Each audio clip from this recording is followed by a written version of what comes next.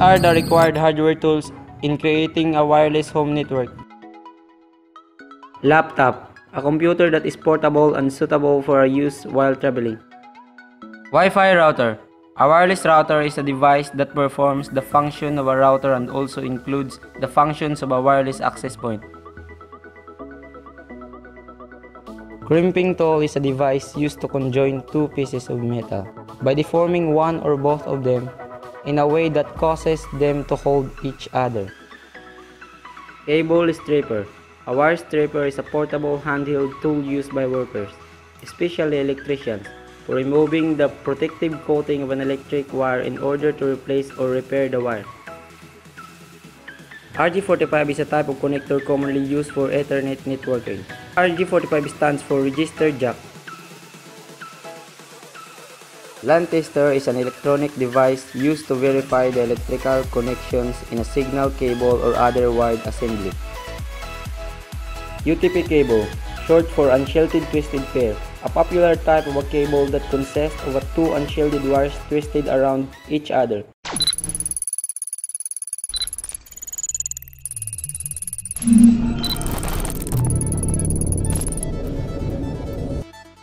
Good day, viewers! Today, I will teach you how to set up and configure a Wi-Fi router.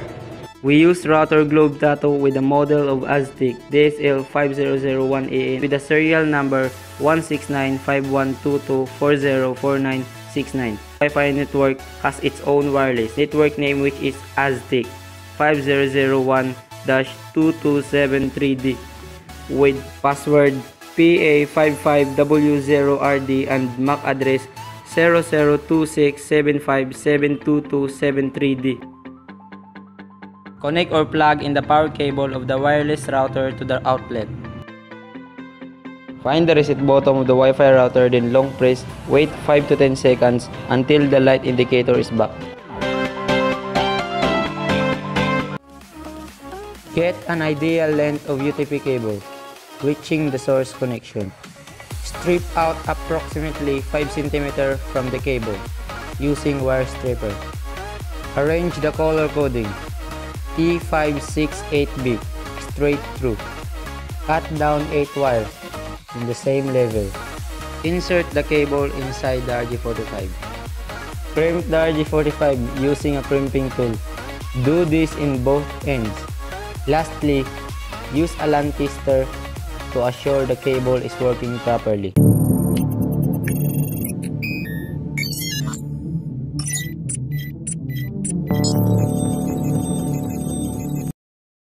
Connect to the Wi-Fi router by clicking the Internet indicator located at the right portion of the taskbar. Check the specific router name that you looked at the bottom of the router earlier. Type default password PA55W0RD. Click Next and Yes. Open any browser, then type the default IP address 192.168.254.254 into the address bar to get to the router configuration screen. Take note, every model has its own unique IP address. There are cases that the default user login is not written at the back of Wi-Fi router, so you need to connect first to the internet to find out its respective username and password. When you already access the configuration screen, type default user, which is admin, all in a small letters, then type the Aztec DSL5018EN.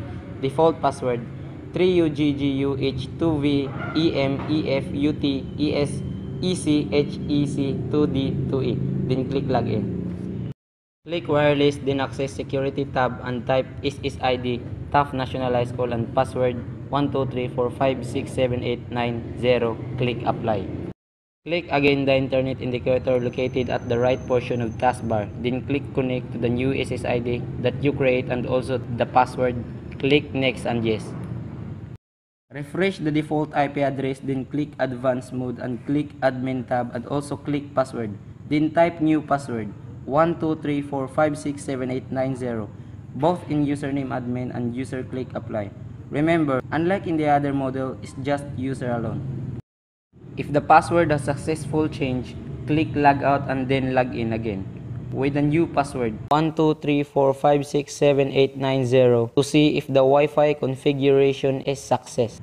If you are done in configuring Wi-Fi router, do not forget to log out to secure privacy. Okay guys, I hope you found this video tutorial. We hope you learned a lot of this video. This is only part of CSS Suite C2, which is Wi-Fi configuration.